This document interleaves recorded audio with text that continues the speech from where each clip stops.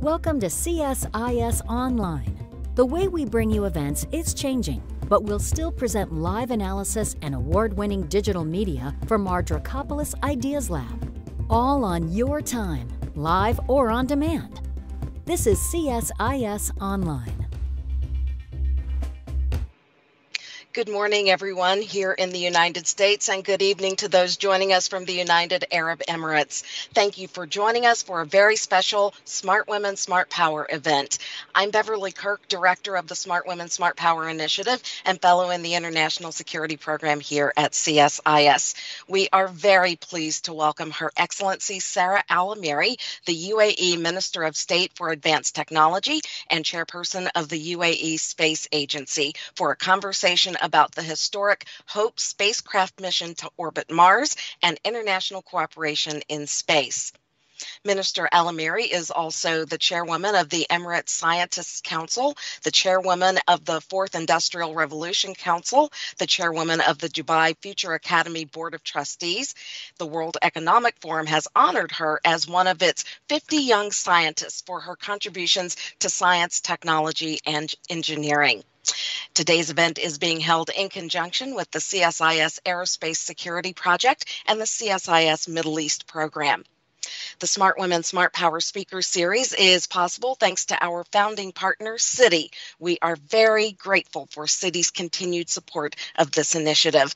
And now it's my pleasure to welcome Kristen Solheim, Director, Federal Government Affairs at Citi. You will be hearing her voice and seeing her photo just because of a bit of a technical problem. Kristen, thanks so much for being here.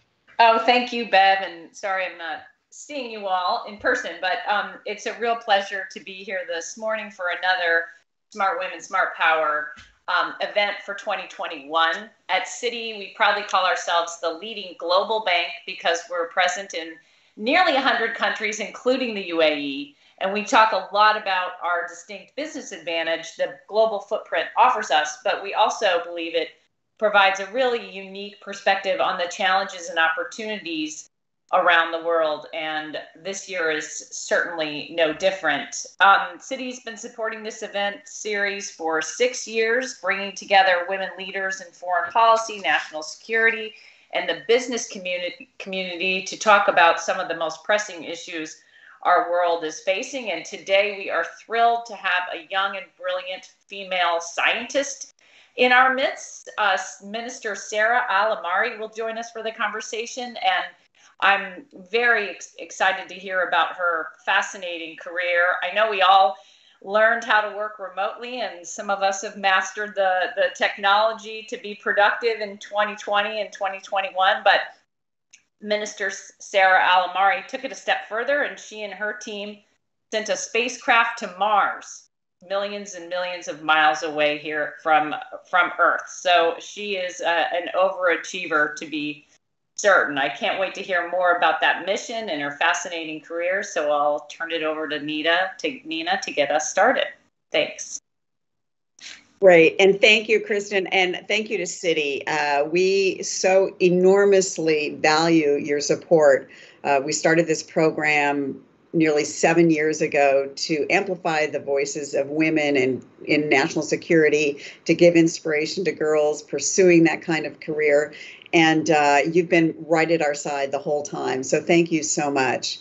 And welcome, Your Excellency. It's so great to have you here. It's really an honor. And Her Excellency, I just want to make everybody aware, has asked me to call her Sarah. So that's what we will call you. Thank you so much and welcome. Thank you, Nina. It's a pleasure being here. And this is an excellent platform that I've learned from in the past. And I'm looking forward to our discussion today. Great. So Sarah, I'm just going to dive in to this past year, because before we get to what your career that led you here, this has been quite an enormous year for you to fill everybody in. The UAE now has a spacecraft orbiting Mars. And when we were all hunkered down in the midst of COVID in July 2020, I believe July 15th to be exact, Sarah, Sarah was, I think, probably biting her nails, a little nervous, watching the rocket ship that took this spacecraft to Mars take off from an island in Japan. Sarah, tell us about that day. Where were you, and what was going on inside your head and your heart? So it was a few days after July 15th on July 21st, and it was nerve-wracking leading up to that. We were actually scheduled, like you said rightly, Nina, to take off on the 15th, and the weather was not cooperating at all at that time. At that moment, what went through my head is 7 years of working on this program, from the initial thought of going to Mars to having a spacecraft on top of a rocket awaiting launch to head to another planet. Is just, it's very hard to describe just the feelings that goes into this. It's very hard to describe what it is. It's pretty much a large chunk of your life flashing in front of your eye, and work that you've put your heart and soul in every hour in to get to where it is today, resting on top of a rocket, awaiting a very powerful launch to get out of Earth's gravity and to head to another planet. It was a very surreal experience. It was nerve-wracking at times. There was a lot of apprehension. There was a lot of excitement. And it was, as me and the team call it, it was a roller coaster ride that had amazing highs and then points where you hold your breath and just hope for the best, knowing that you've done everything in your power to get to where you are today. And were you at that island in Japan, or were you watching this remotely? So I was at the island in Japan. A small team of us managed to get to Japan to meet the team that was there for about 4 months preparing the spacecraft, living in relative quarantine during that time in the pandemic. But I was really glad I was there. A bit of sadness that I wasn't with the whole team. You usually experience launches with your whole team that was part of the journey moving forward. But it was just an amazing experience to live through it. So after it took off, how long could you see it with the naked eye, and how long, I assume, with telescope technology, you could watch it? So we did rely on the naked eye. It was about for a few minutes, about 5 minutes during that time that we were seeing the spacecraft. We were glad that the day was crystal clear, that we were even able to detect with the naked eye the separation of the first stage, which is the first sort of sigh of relief that we got there. And then after that, and I think with the wonders of COVID, we were able to remotely access the screen that shows the health and safety of the spacecraft while we were there at the launch site to just watch and see if there's any vital signs from the spacecraft, that the spacecraft deployed its solar panels, that it's alive and working and functioning and heading towards its destination. So the next the biggest moment for you came in February, I believe, when you had those, as you've described it, I think nail-biting moments about whether it would go into orbit around Mars. Take us up to that. Were there any moments before that where it was a little touch and go, or any concerns getting there? And then tell us about that moment. So our journey was relatively uneventful, and just sending something that's completely new. By uneventful, yes, we had a few glitches here and there and hiccups here and there, but nothing that is not expected, which is good, which is what you want when you're heading to another planet before you enter into orbit around that planet. This is a heavily rehearsed sequence. We've been rehearsing getting to Mars. We've tested it on the spacecraft on the ground. We tested it while the spacecraft is in the path. We have a replica of the spacecraft on a table that we also test that sequence. So this was a heavily rehearsed sequence. So you have a part of you that is confident that you as a team with a collective power of people with years of experience that have done things right and have done things wrong and learned from it behind you. So you have that confidence that you've done everything in your power, but at the same time, the success of this mission rests on a 30-minute burn of most of the fuel that you flew on this spacecraft, and it's the worst position that the spacecraft could possibly be in to get into orbit around Mars. So it's that continuous sort of balance between, yes, we did everything in our power, but we can't control the outcome beyond this point. We had no real-time communication with the spacecraft because of distance between Earth and Mars, and therefore any glitch of any sort, the spacecraft needed to react on its own. And I think that's what factored into a lot of that apprehension during that time. And I think a teachable moment for all of us was you can do everything in your power and understanding, and you can mitigate risks, and you can be the best designers out there and have the best team out there, but you can never guarantee success in these situations. And it was an amazing learning opportunity for me. It was an amazing learning opportunity for a lot of my colleagues who then became friends on the back of this mission. So I always call such missions and such planetary exploration missions, due to their complexity, a human building journey and a personality developing journey, more on top of all the technical aspects that go into it. How so? How is it a personality building journey? It's like I said, there's a lot of unknowns that you're operating with just by the nature of the business. You need to live with a lot of risk. We went into this very early on, knowing that only half of missions succeeded. You're building a spacecraft for the very first time. So what we have today around orbit, we've never sent another one out there. We don't understand its performance apart from what we've studied here on the ground. So as much as you turn a lot of the unknowns into knowns, the space of the unknowns is quite large. And doing that on, again, an international, so sending a spacecraft to Mars, you're doing it on an international venue, you're doing it in front of the world, and it's just an immense learning opportunity and an immense learning journey that goes into it. So it was, for me personally, it was a technical endeavor, and again, it was a character building endeavor moving forward throughout the last 7 years.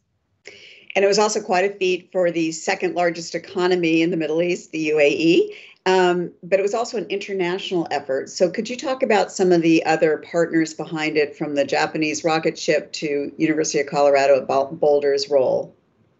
Absolutely. So doing this for the first time, you need to rely on experience and expertise so that you're able to maximize scientific return. We had an objective of gaining more experience in design and development of complex technology systems. We've never married scientific objectives with technological development in one program. So these are all aspects that we require as an economy that's growing and flourishing, and as an economy that is infusing technology as one of the pillars of development moving forward. To be able to do that, the only way you do it is, like everywhere in the world, is to work with people with experience and develop those capabilities.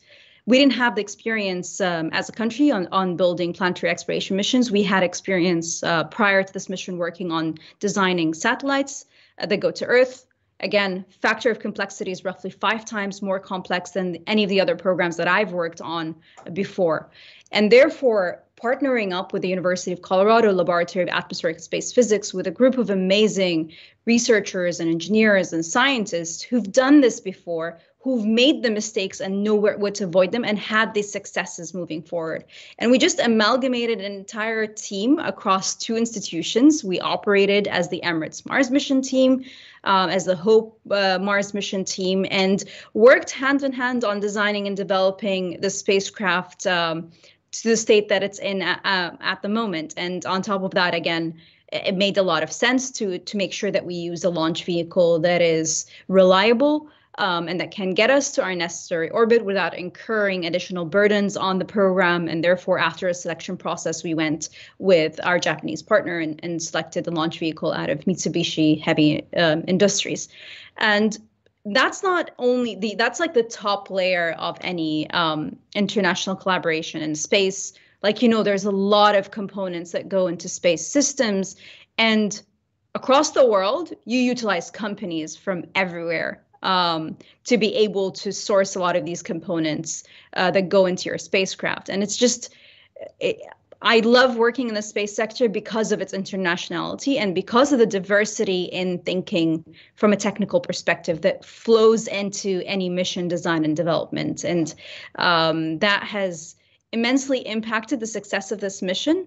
and allowed us to think of a new approach of designing and developing. Like, it took us less time to develop such a mission at a much lower cost and price point, and just getting those different perspectives of design, of development, experiences, risk appetites together allowed us to redesign the process by which you design such a spacecraft, and the process by which you select your scientific questions, and the mechanism by which you go about managing such a program, and allowed us to meet our tight deadline, and allowed us to meet what we've been told very early on the mission, is that you're not getting an additional budget, and there's no way out of this. And it's just, and I'm really glad for it. I think those constraints were a bit of an annoyance early on, but I'm really glad those constraints were imposed on the project team in terms of the timeline, in terms of the cost, because it allowed us to innovate in ways that we wouldn't have, because you sometimes take time for granted, and you sometimes take budget for granted. And you didn't have time because this is part of the Jubilee celebration. Talk about that. And why did you name this orbiter Hope? It is part of the Jubilee's celebration. It is a mark of transition for the country. Like I said, we are continuing to transition as an economy. We completely understand the role that science and technology across the spectrum, the role that research and development plays, the role that technological advancement in industries today and the deployment of technologies in industries today can play in further sustaining our economy and ensuring that we continue the growth pattern and continue the stability that we have within the country from both an economic perspective and also from a social perspective. And that drove us towards having such a mission, and drove the team within the UAE to have such a mission as one of the cornerstones and one of the pillars by which today we are seeing scientific findings. And it's a completely new experience when you're handling data for the very first time, and finding artifacts that is not written in books. We've never experienced that before. And it's just such a mind, I think, shifting moment to be able to experience that full circle and understand the magnitude of what scientific discovery really is. Yeah, and we'll go back a little bit later and talk about that rise of the knowledge economy and the role of women and girls in that as well. But let's go back to the Hope mission. Again, the name Hope. Yeah. Why?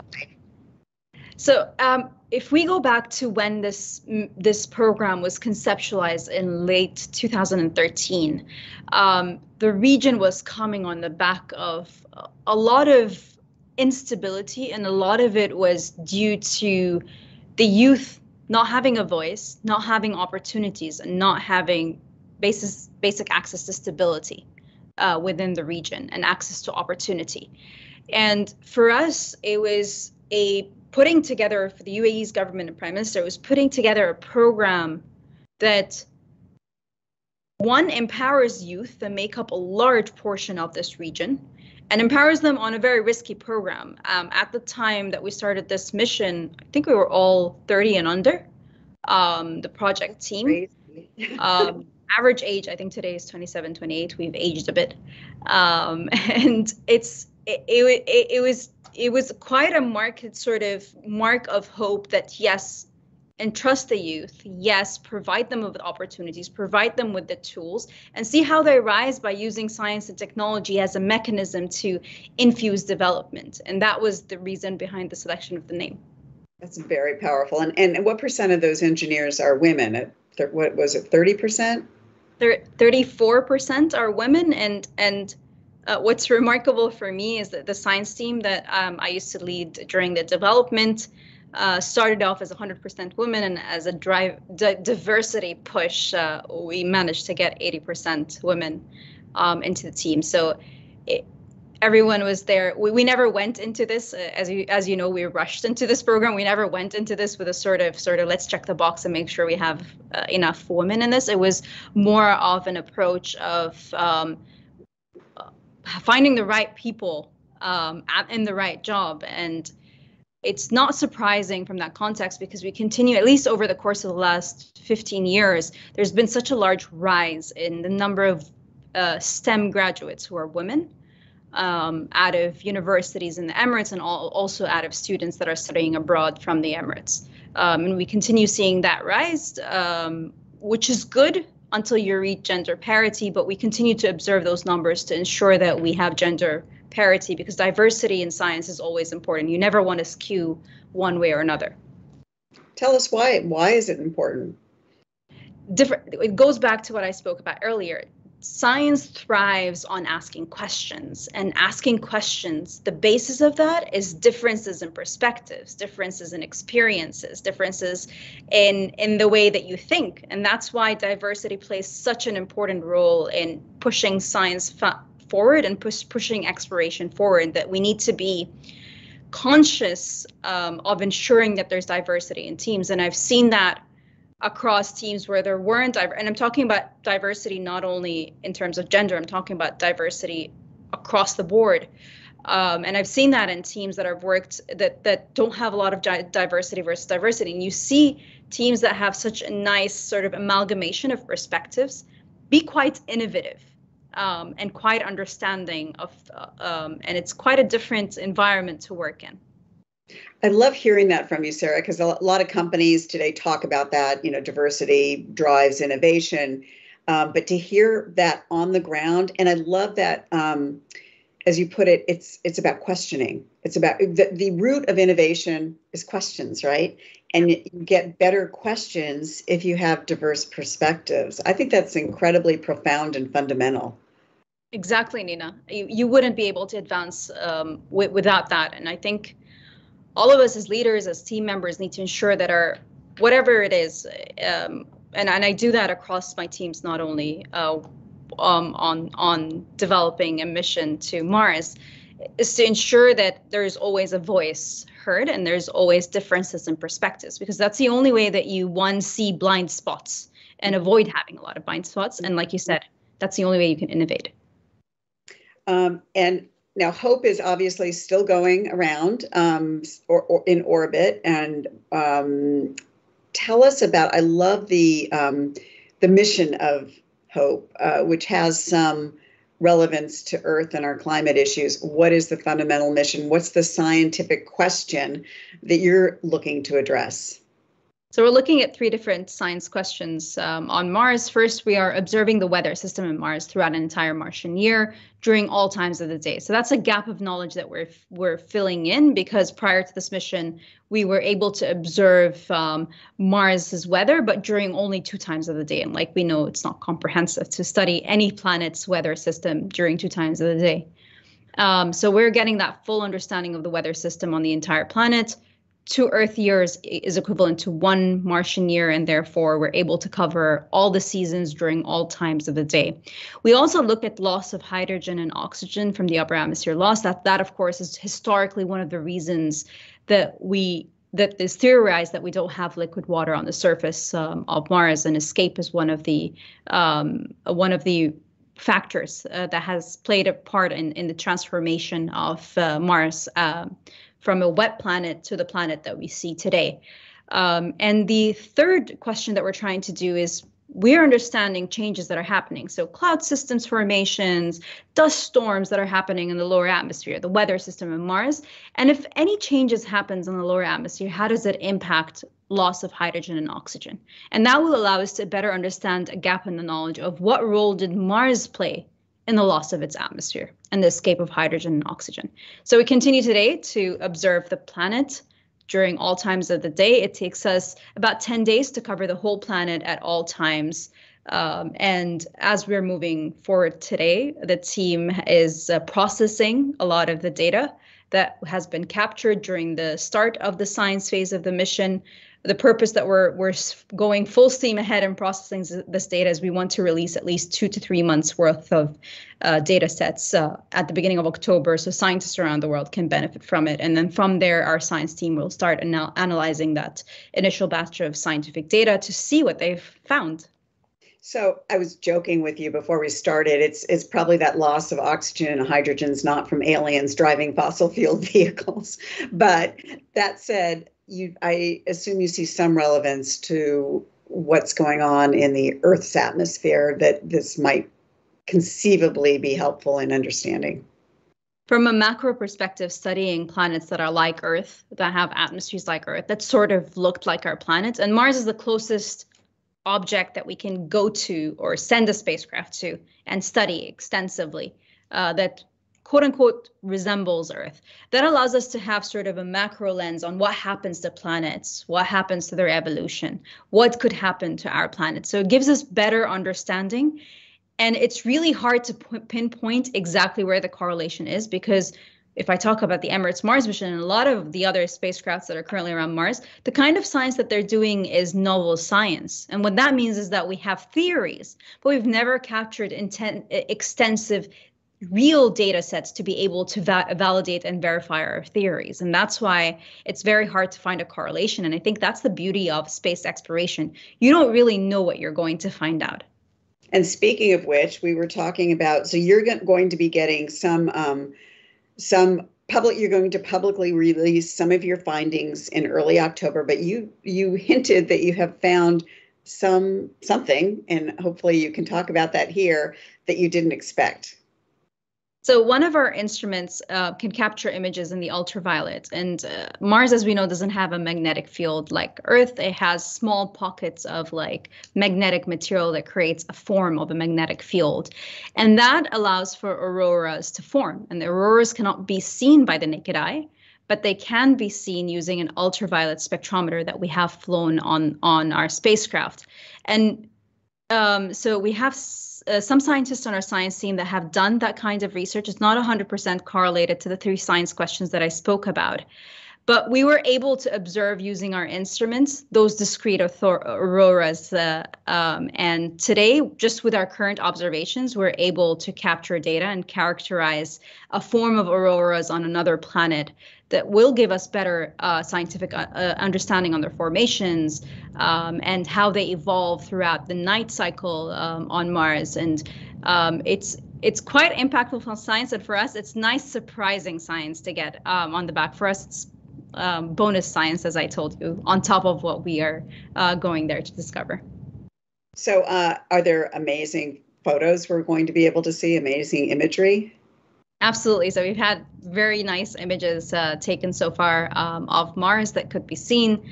Some of those will be attached also to the scientific findings to better explain it. For me, the most beautiful image was the very first image that was captured about Mars. And it was quite beautiful because, so I spoke to you about, for example, the cloud systems on Mars and how they form over different locations and why it's important to study it at different parts of Mars. And luckily enough, we were able to observe a lot of the things that we talk about conceptually that you can only see using an infrared wavelength or ultraviolet. You saw it there on that very first image. So that, for me, was sort of a visualization of what we've been talking about for so many years, and provide a very nice indication on what the science is going to be like.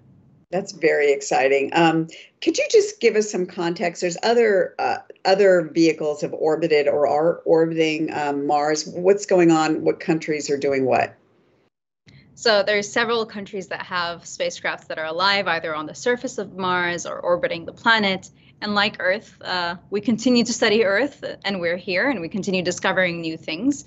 There's a lot to study about Mars, and for us, there's an Indian mission there. There's several missions from the United States there. There's a Chinese orbiter and a lander and a rover that's currently on the surface, and there are also European spacecrafts that are orbiting the planet. Those extensive sort of data sets are complementary, and we ensured that our mission is complementary to other missions, but fills in a gap of scientific knowledge. And by sharing this data, and other countries around the world as well share this data, and we pushed really hard to ensure that there's no embargo on our data. So our scientists don't get a lot of time to analyze the data other than processing it for use before we put it out to the public. And so it's raw data, and there's an advantage to that. It's raw data. It has levels of processing that scientists can grab off of our website in October and start doing their own analysis while our team is doing their analysis as well in parallel. That maximizes scientific output because you collect a lot of data and you look at what's interesting to you.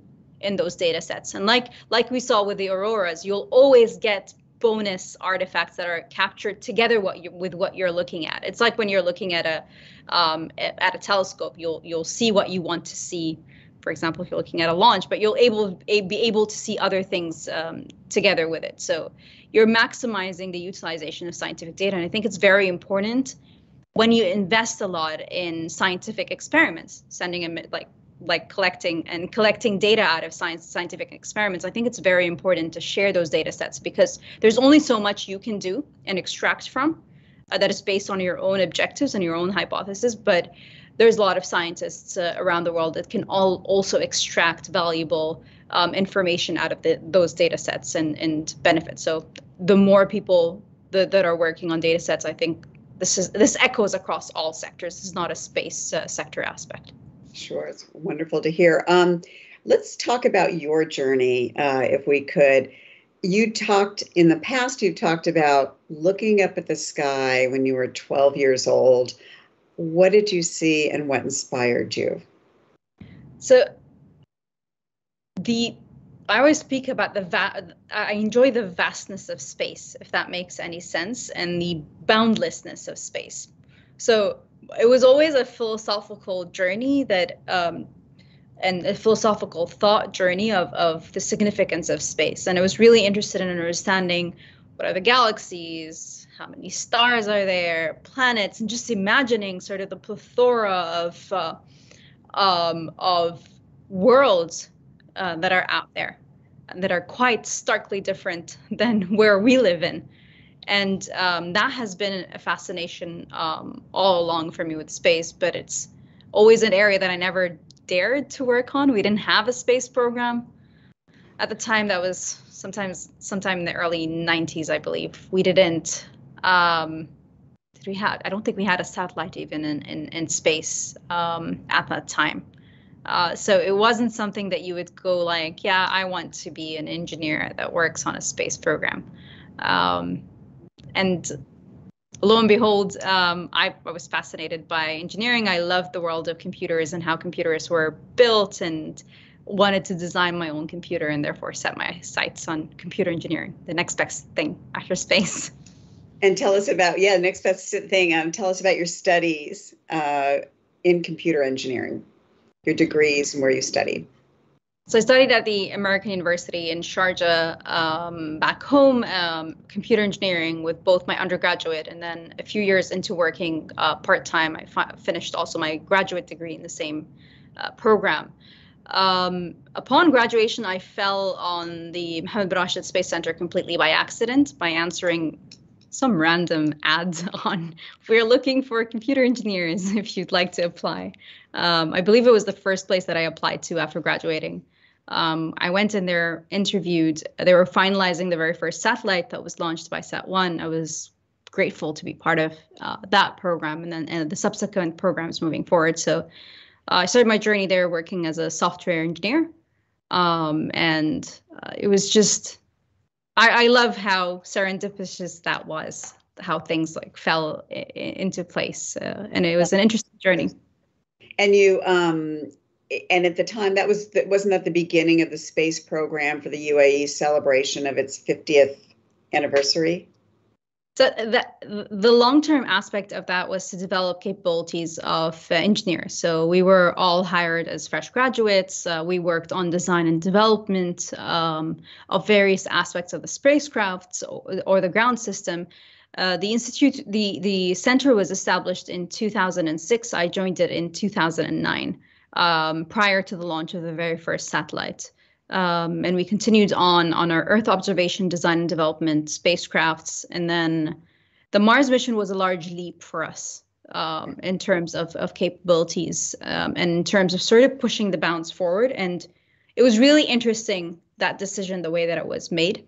It was actually a request that we got from our Prime Minister of moving from Earth observation to planetary exploration. I think at that point, I didn't really understand why, but today, it is what you called a shock to the system, by which it was a turning point for us within the organization, with which you can either amplify the speed of development and amplify the output of development, or you can stagnate as an organization. So that was an interesting sort of influx and an interesting point in retrospect. That is a very important learning for myself in understanding. How about you personally? I mean, what was your reaction to it? Like, this is crazy, or did you, this is something I want to be on board?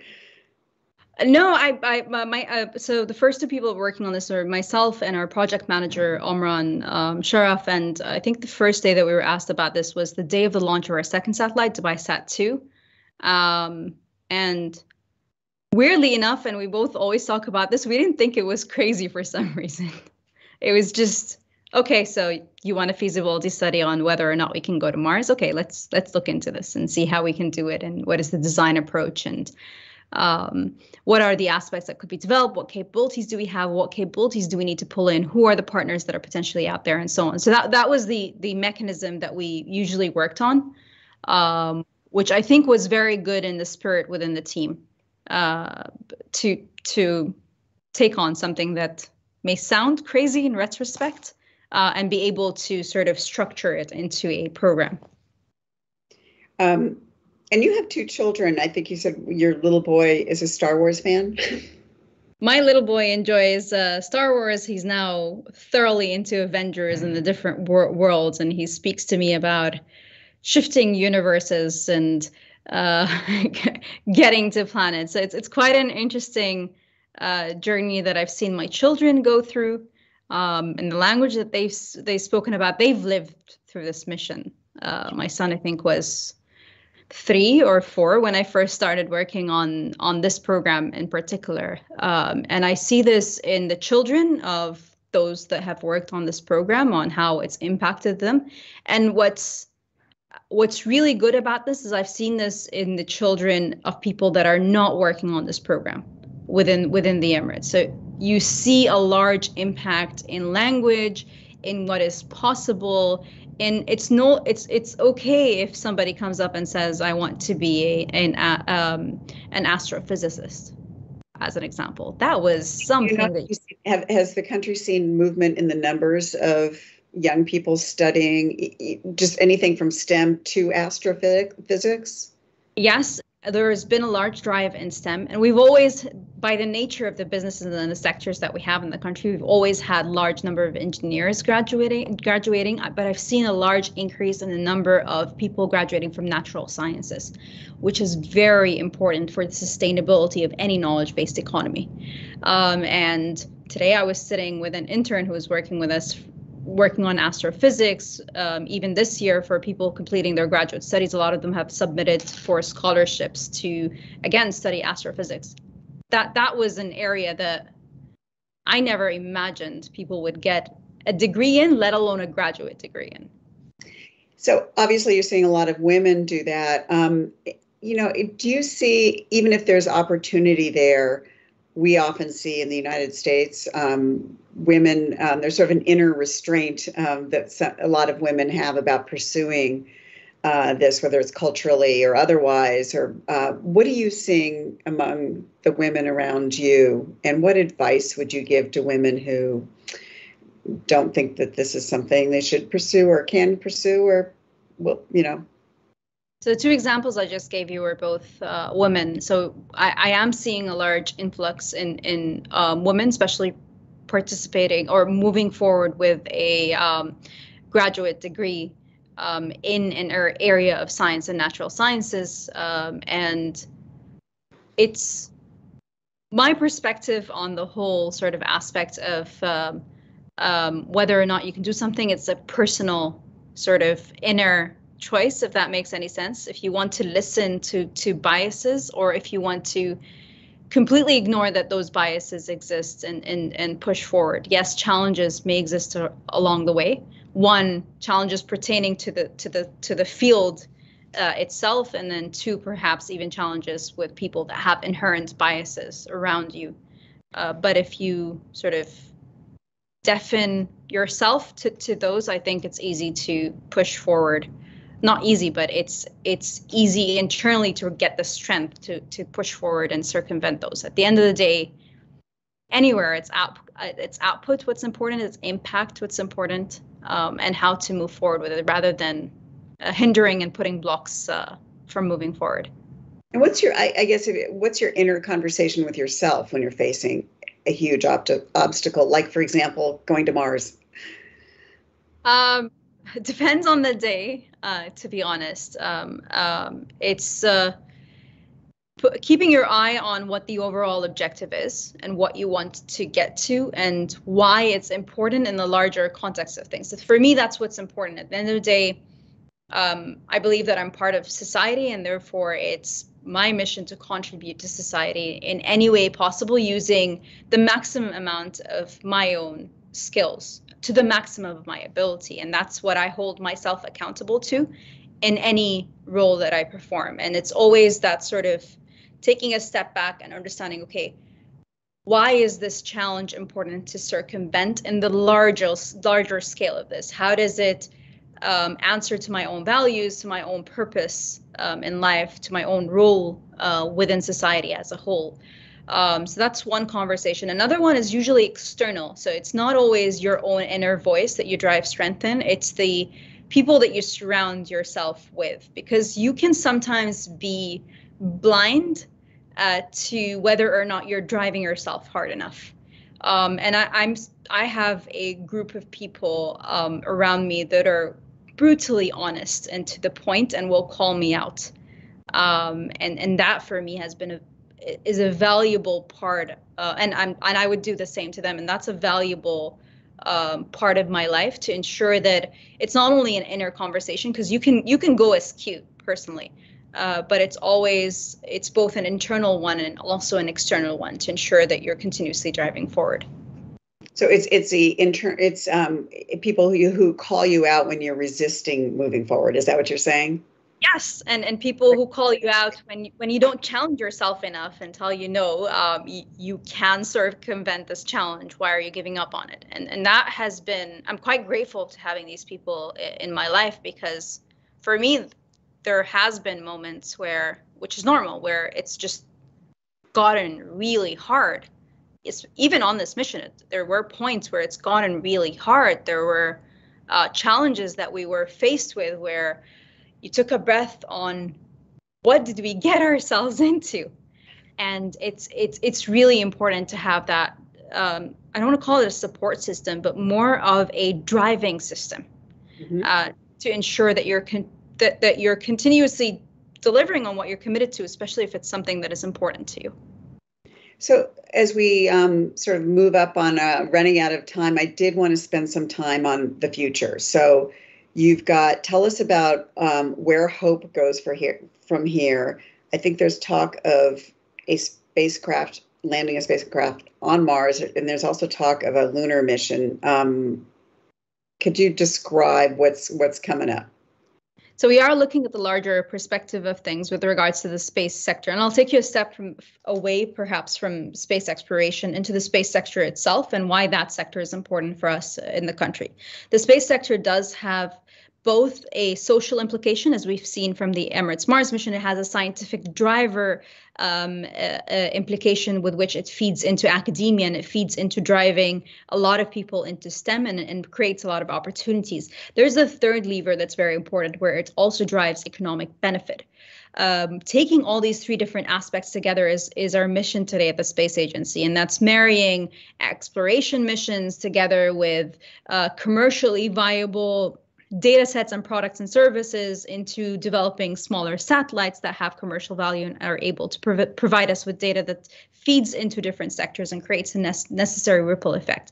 That's the focus area that we're currently working on today. The lever by which the exploration missions will play into is continuously developing capabilities. Like I said, an interesting lesson learned is that sort of trigger ignition.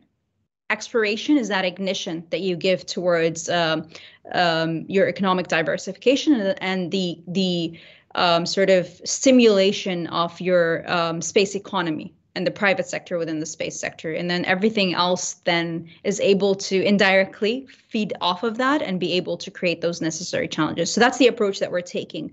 And as we continue to design not only the commercial missions, the commercial opportunities for the private sector, and also what are the right exploration missions to be able to serve those purposes. And each mission will serve a different purpose. And what I love about it, all of them further scientific discovery, regardless of what purpose it serves for us here on Earth in terms of development. Great.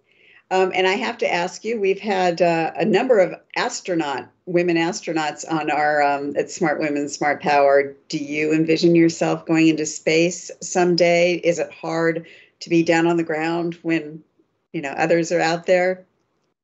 For some reason, I don't. I did at a point in my life, but at the moment, no. I enjoy the area of the space sector that I'm working on. I don't think I'm cut out to be an astronaut, or perhaps have the necessary passion or drive to be one. There are great women and men around the world and here in the Emirates that are pursuing those careers. But for me, I have quite a passion in bringing together those different policies that drive a lot of transformation within the country. I think I found the sweet spot in STEM that I love working in. It's great. Knowing yourself probably is an important confidence builder too, and it sounds like you really know yourself. And Sarah, just final words on where you see exploration of deep space playing into Earth's future and the future of us. As we continue as human beings to be inquisitive, space exploration will always be something that we endeavor to do. And it's something that is quite important for us to understand our own planet, as it is studying anything here on Earth. Exploration will continue to be on the agenda globally for governments and also for private sectors that are using it as mechanisms by which they stimulate development and push development forward. It's something that we will continue to be committed to as humanity because of our inquisitive nature, but also because of the benefits that we've seen from exploration that are the amazing unknowns that we discover. Sarah, we wish you so well in your Hope Project. I think it's so aptly named. Thank you so much for sharing your story and the story of the Hope Project with us. We'll be watching you, especially starting in October. Thank you, Nina, and thank you so much for hosting me. It's been an amazing conversation with you today. Thank you, Your Excellency. And thank you to everybody watching us. Please join us for our next Smart Women, Smart Power event. And don't forget our podcast, Smart Women, Smart Power. You can find at the CSIS website and beyond. So thank you so much to all of you for joining us.